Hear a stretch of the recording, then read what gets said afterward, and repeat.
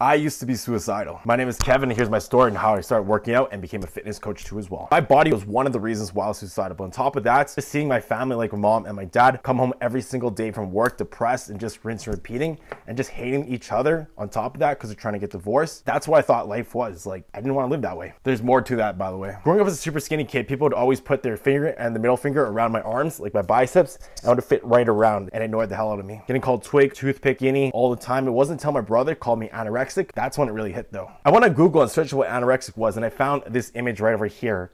I went up to my brother, and he was like my role model. When I thought that's what he thought about me, I felt terrible and never looked back. Worked out every single day, 7 days a week, and vowed to myself to never be like that ever again. Now, as time progressed, people stopped calling me skinny, toothpick. 2 years into working out, I got called swole for the first time, even though I wasn't very big, but it felt fucking good. People were asking me advice on how to work out, getting compliments now, and my shirts, they were actually starting to fill out for once, and I was super happy. The best thing was my confidence. I started talking to a lot more girls then, making a lot more friends, just being more interactive and doing shit I wanted to. Now I want to become a fitness coach because the experience went from being suicidal to living my fucking best life and feeling how I did. I want others to experience the exact same thing. It was so rewarding. Now there was a problem becoming a personal trainer. I'll get to that in another story. I used to be suicidal.